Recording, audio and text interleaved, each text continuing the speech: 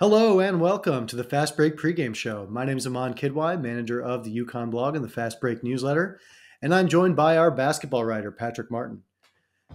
This is the second show of our postseason after the Big East tournament and opening two rounds of the NCAA tournament. The Huskies are now shipping up to Boston for the Sweet 16 after handling their business in Brooklyn. This show is a production of the Fast Break newsletter, an outlet featuring in-depth reporting, analysis, and a podcast about UConn men's basketball, and sponsored by 22 Threads, purveyors of fine t-shirts, hoodies, hats, and other gear inspired by the Connecticut culture and lifestyle. They've recently launched a new line of Hassan Diarra gear that you should all go check out. That's 22threads.com. All right, after beating Stetson and Northwestern comfortably, UConn is looking ahead to a matchup with San Diego State, National Championship rematch. They have a chance to make the Elite Eight in consecutive seasons for the first time since 1999. Donovan Clingan has been on a tear lately. So have Tristan Newton and Steph Castle. Patrick, how are you feeling about the state of the team after this Northwestern win? What are the odds UConn's Instagram or socials team puts the Dropkick Murphys song onto their walkout? 100%. Yeah, that's the best odds I'll ever take on that. But I do want to open my little segment with a dad joke for you here. Please just oblige me. How do you sink a buoy? You tie Steph Castle to it. Ooh, you tie a castle to it. Nice. You tie a castle to it. Yeah. But no, for real, poor Boo Buie, man. First team All Big Ten, great player. That looked like the most miserable experience ever for your last college game. I mean, you've got a 6'6" future lottery pick in Steph Castle on you like the second you cross half court. And you're a really good player. So like when you do get by him, you have a rangy, lighter than he's ever felt, healthiest he's ever been, Donovan Clingan waiting for you in the paint. And on the off chance that Steph heads to the bench, you have a pit bull and Hassan Diarra snarling at you, almost face guarding you. And beyond that, you're getting shaded and hedged every single screen. You got doubles, even triple teams flying out of nowhere. It really was a team-wide masterclass in how to shut down a star. And that's something that UConn will probably have to go back to with Jaden Ledee against San Diego State. Talk about the job Steph did on Boo tonight. Oh, he was terrific. I think he's the best freshman in the country, and now he's proven to be one of the best defenders in the country, too. And he did a terrific job on him. His size, his physicality that he used against Boo, and he really didn't let him get comfortable. So,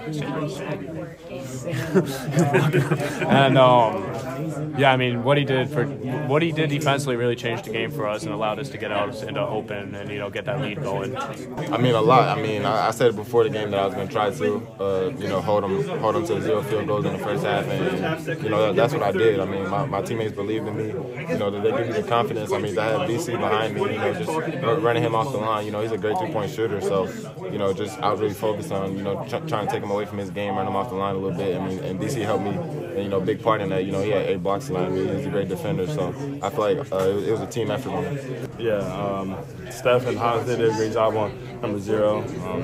He was forcing shots, and Donovan was in the paint blocking shots. And they're in the Big Ten. They don't play good transition defense. So we just knew that was a key goal in our game plan, was getting out transition, and we pushed it, and it worked out well. It was great to see UConn handle the vaunted physicality of a Big Ten team, which also bodes well for this upcoming Mountain West clash. It was also great to see 2 straight games of fast starts where the win probability was up in the high 90s in the first 5 minutes. And that's half the battle for a top seed when avoiding upsets. And it's great to see also considering how UConn started and struggled in the Big East tournament. We all remember how brutal that Marquette game was to start. He spotted Xavier 10 points in the quarterfinals. So that's great to see some progression there, and that's something Hurley has drilled into the team.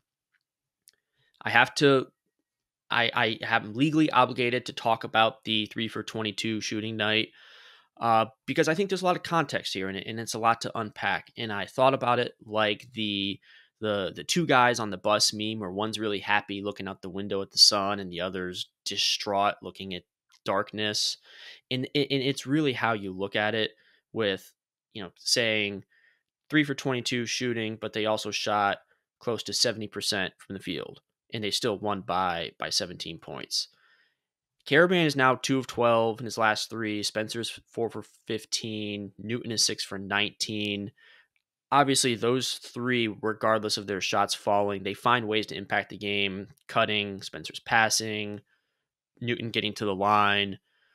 But I have 2 thoughts about the shooting slump, and it's nothing breathtaking, but I think you have to talk about it because for anyone that panics, you always have to offer that context. UConn is so established inside, and they were blowing Northwestern out that those threes weren't necessary. Not that they're like bad shots, but they just weren't. They were all in the flow of the transition. But when you're up by 20, it's a lot harder to lock in and fire up threes when you're up by 7, and you need that separation. I'm not saying that's an excuse, and Hurley would never say that, but you're just more dialed in when the game isn't analytically final. And the second point I have is it's really comforting to not be a live by the 3, die by the 3 team. UConn has 108 points in the paint in its last 2 games. That's leads the Sweet 16 teams and leads the second place Marquette by 20. The driving and passing lanes will continue to be wide open if you pound the paint like that.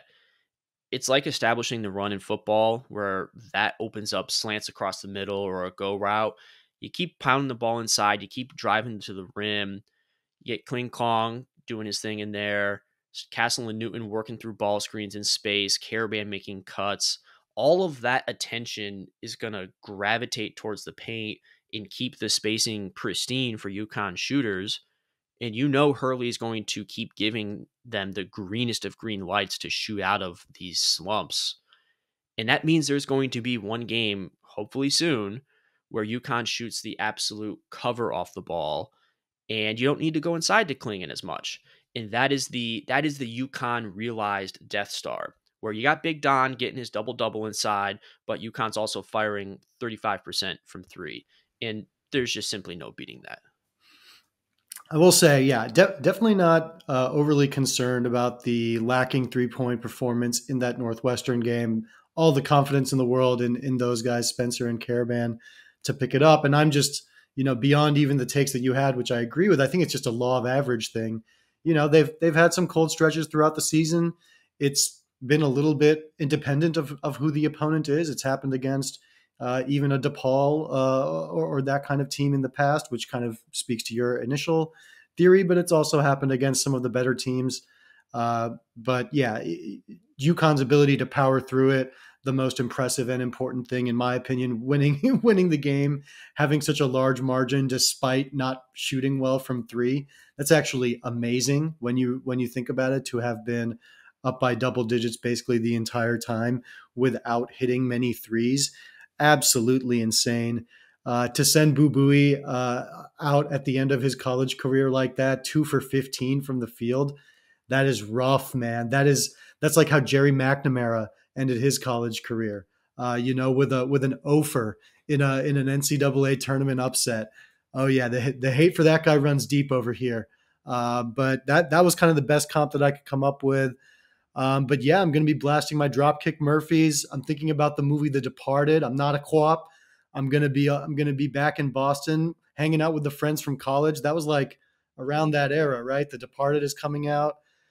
So it's going to be a crazy time up there. But we have got to, Patrick, talk about Donovan Clingan. You mentioned it briefly.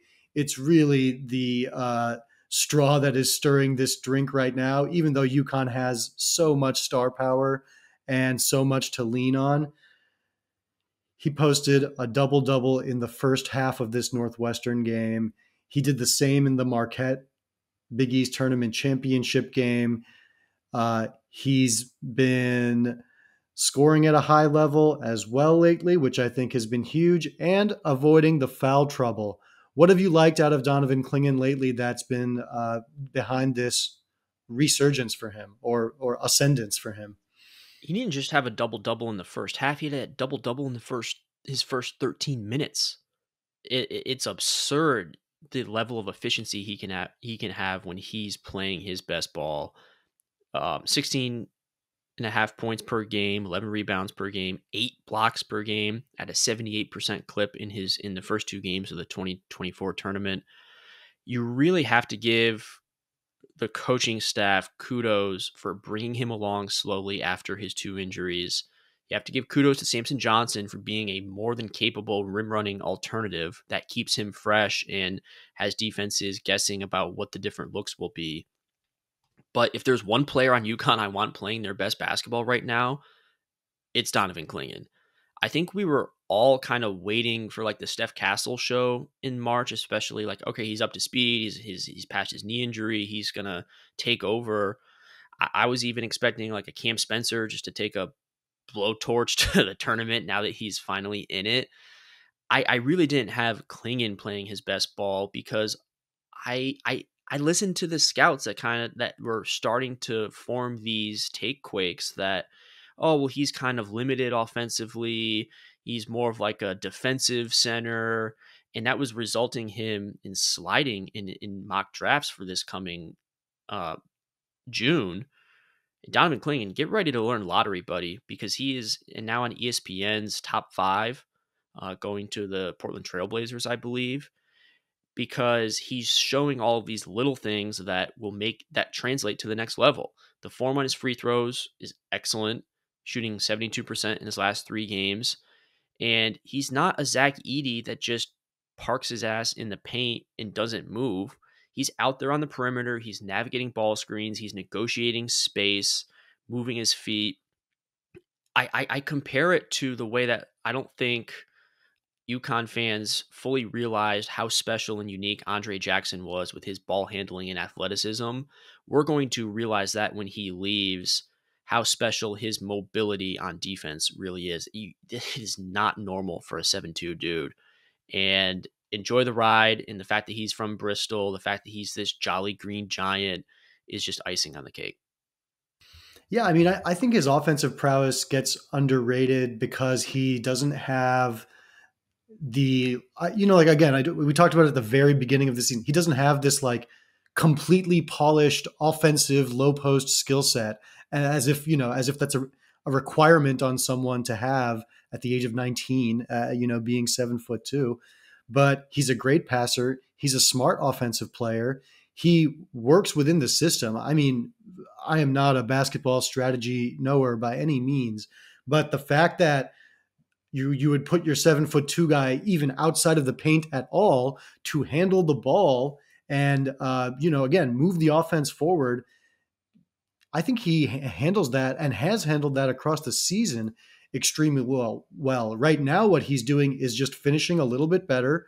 I think it's not like over time he has developed some amazing skill set or some like go-to moves or anything. He's just a little bit more solid, a little bit more stick-to-itiveness, I think, with kind of like rebounds and putbacks. But yeah, it's been absolutely great to see. I felt like in the early rounds there was a chance that we'd see some Donovan Clingan games, especially because some of those earlier opponents tend to not have big men.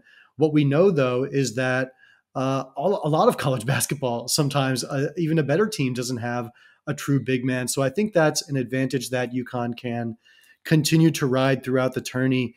And I mean, I think to your point about like a Clingan game versus maybe there's a Steph Castle game in the future. Maybe there's a Caravan 25 spot in the future.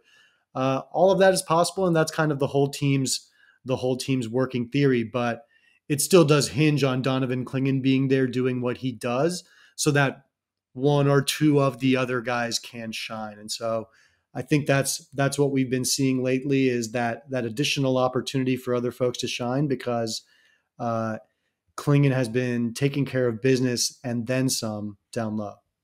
I mean, I don't know. It's hard to say. I had a lot of fun out there tonight. Our guards, our perimeter defense was great.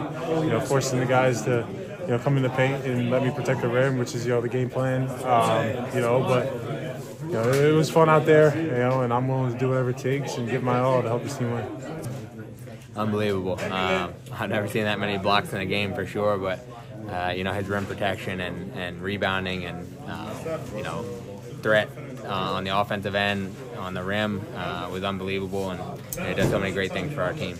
Yeah, I mean, you just realize who your next opponent is, and you just realize what your goal is, and you don't get complacent. You don't think about what happened last game. You just keep moving forward and keep pushing for the future, and just trying to stay hungry and keep winning and winning and winning. I mean, I know everyone in this locker room wants to win, and that's just one thing that's so special about this team is everyone's so unselfish and everyone's willing to give everything they got to go out there and win.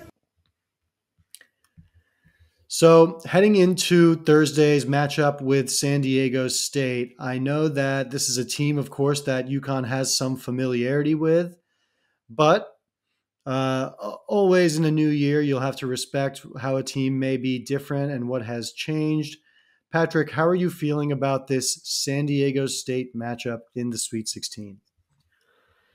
Bring your lunch pail, boys. It's going to be one of those types of games.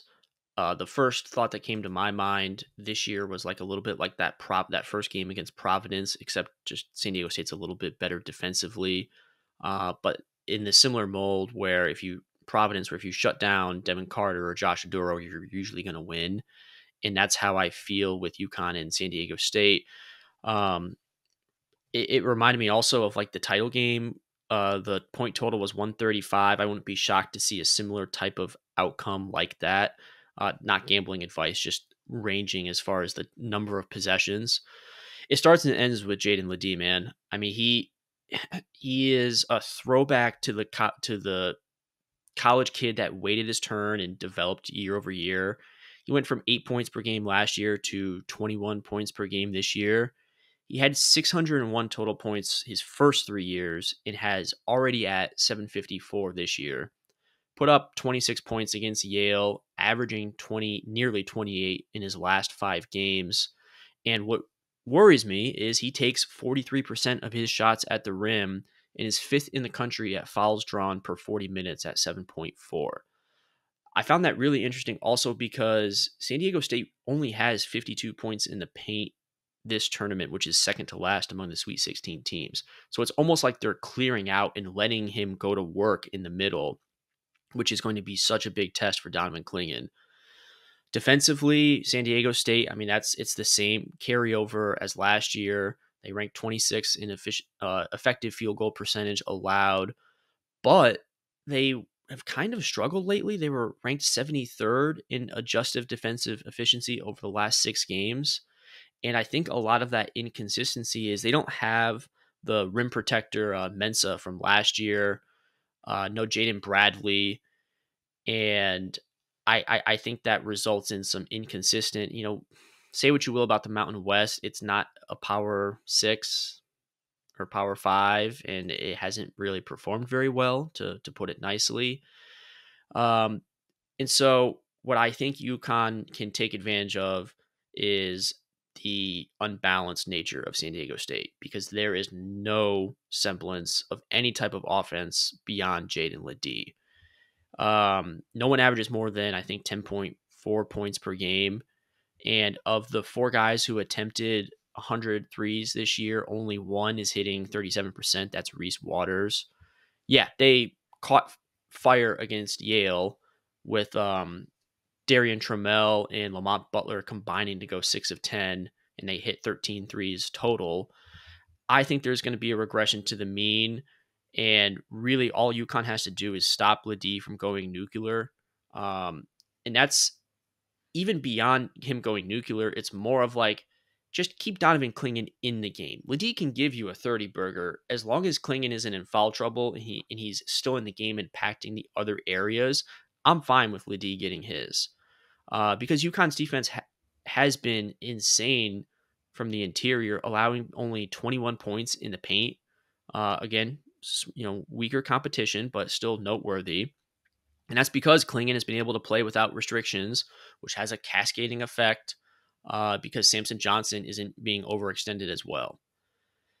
A couple quick scenarios of like how this could play out. A world we don't want to live in is head coach Steve Dutcher throws Clingan into like a million ball screens. He picks up 2 quick fouls. Ledie's a big dude at 6'9". He's a strong guy. His strength is too much for Sampson, and small ball won't work with Alex Caravan. Jalen Stewart, freshman, maybe picks up a couple fouls.